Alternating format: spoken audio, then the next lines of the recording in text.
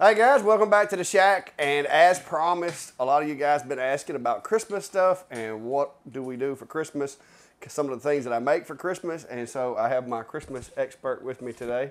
Brandy's back out here in the shop. She's been giving me some ideas for things to make. We've made a few new ornaments that some of them will probably end up on the Etsy shop. So I'm going to kind of walk you through and show you the ones that I've already made, and I'm going to let Brandy explain to you the ones that she's came up with or that she's developed. So if that's something you're into, stick around. We'll be right back.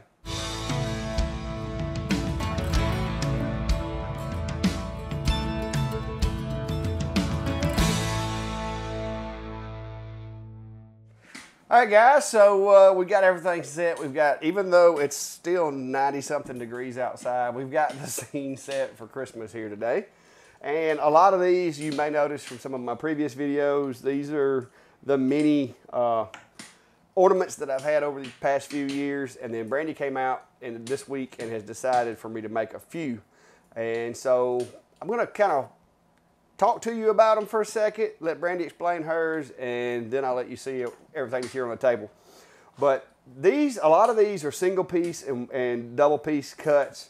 I do have those files on Etsy. I put those on there last year. Those are the ones that I sold at a lot of the events last fall. And those are, they're going to continue to be in my box. I just keep this random box of pre-made ornaments on my table, and people can kind of dig through there and figure out what they want. And of course, I do display them on my little tree, and then I made me a new display tree here for this fall. But those are, like I said, those are pretty easy, the ready-made ones.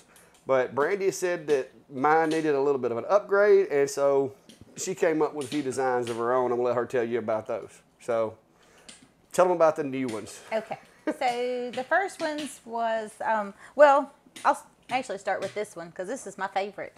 This is the Camera's sleigh. over there. This is the sleigh. You may have to walk a little closer for me to be able to see it. Okay.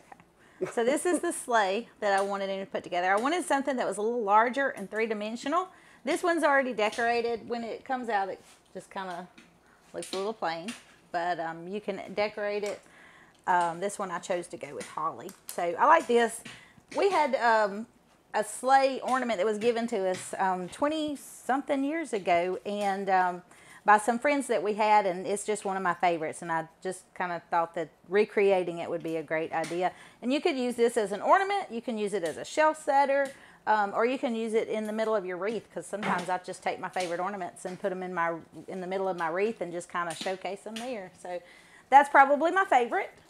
And it's a three-piece cut, guys. I burned this one out of 4.5 millimeter Luan and a little dab of glue, and then it snaps together. So it's simply 3 little pieces. So it's not a hard assembly, but it is very functional. And I got the 3D effect that she was wanting. And then this one is a pair of skates, and it is a pair. So so there's 2 here, and you can kind of hang it on the tree. And what I like about this one is it gives you some holes so you can actually lace it up. Just kind of adds a little special touch. You're gonna have to get on up there on the camera. So that just kind of adds a little special touch to it, but I thought that one was really neat, and so I wanted to do that one too. And then the last one is the mittens, and that's kind of the same thing. I wanted something in pairs, and one of the things I like about this is it just kind of hangs over the branch, so you don't have to have a hook, and so it just kind of adds to it. So the pair of mittens that we have, I like those. And this is the same kind of in a miniature, and I just kind of draped them over here to kind of show you what else you can do to them.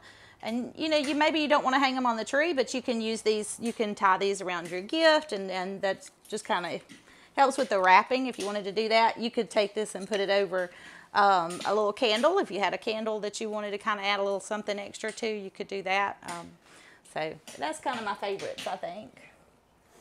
We want to talk about the Christmas trees too. We were able to CNC. With the CNC, yes. And these I'm thinking I'm probably going to use as a centerpiece.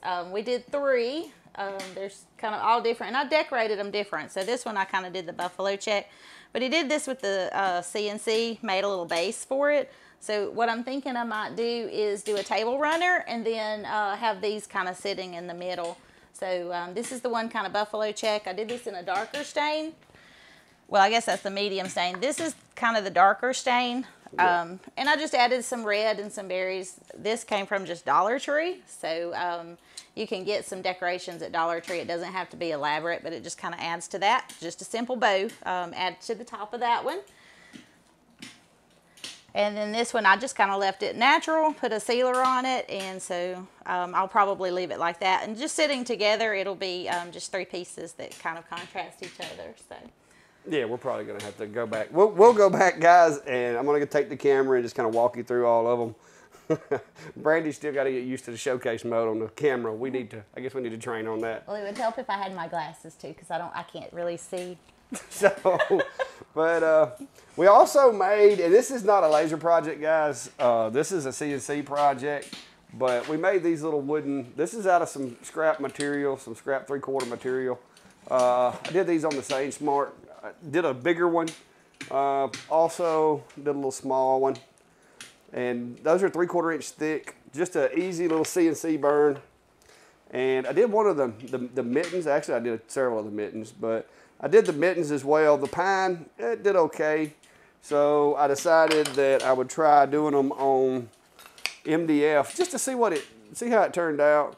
And the MDF did okay, but it's really, really brittle on those real thin parts right there. So that may be my first and last try with MDF, which Brandy said she likes them. She said they're okay, but you know, we've just been out here trying to come up with Christmas ideas and get something going. And also some of the older designs that I have, of course, if you go to my Etsy shop, there's a lot of different Christmas stuff on there, ornaments and designs, but these are some simple designs that you can do, which are like stocking tags, and you can put a piece of ribbon or, you know, string or whatever on those. It's basically just a square with the corners cut off of it and a hole, and then you engrave the name on there. So lots of different little Christmas ideas, and as we get closer to Christmas, I'll try to show you some more of the stuff that we make.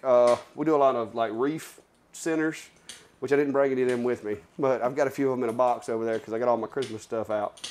But just let you know, guys, that's what we got going on here. And don't go away just yet. I'm going to do a quick little walkthrough with the camera so you can see everything up close without all of the background. All right, guys, so here's the sleigh. This is the one that Brandy has stained this one and decorated it. Then you got the mittens. These are a few of my other ornaments that I made. You've got the set of skates, which are basically mirror images of each other. Mittens on a tree. Then we got the other tree there. That's the unpainted sleigh that's just made out of Luan, one of my older ornaments. And then of course I got a tree full of these guys. These guys right here have been with me for a while. That's last year's batch, and then of course I got a little box there.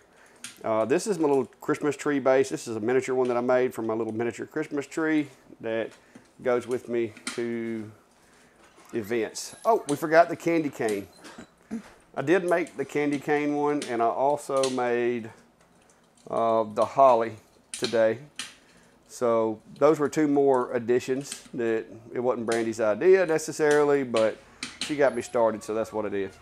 All right, guys, so I hope this helps you out getting ready for Christmas. We got a lot of fall events coming up. We've got the Chambers having the, what y'all call that thing, Trick or Treat in the Streets, which I don't usually participate in. I just go to that. But then we've got the, go ahead, what all events do we have coming up, the vendor events? There's a holiday open house that's going on. That's brick and mortar, so that you can stop around. But May's going to be having that one. Yes. So we may be there. She hasn't said for sure. Yes, there's a Fall City Fest is happening. Probably will be there. Yes, and then the Jolly Jamboree, which is the holiday kickoff, basically.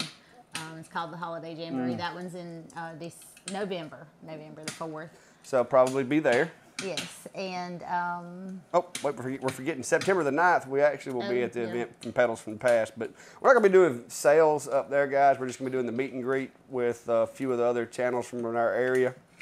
But then what's next? I'm sorry. After the September, the Fall Festival, Fall City Fest, will be October the 7th, if that's the Saturday. So then it'll be the holiday kickoff will be next. And then the holiday kickoff will be in November. Yeah, so we've got a couple of events coming up that I will be set up at, but for the most part, I just wanted to give you guys some ideas of designs that you can use. And guys, these designs really aren't that hard to come up with if you have a good working knowledge of light burn.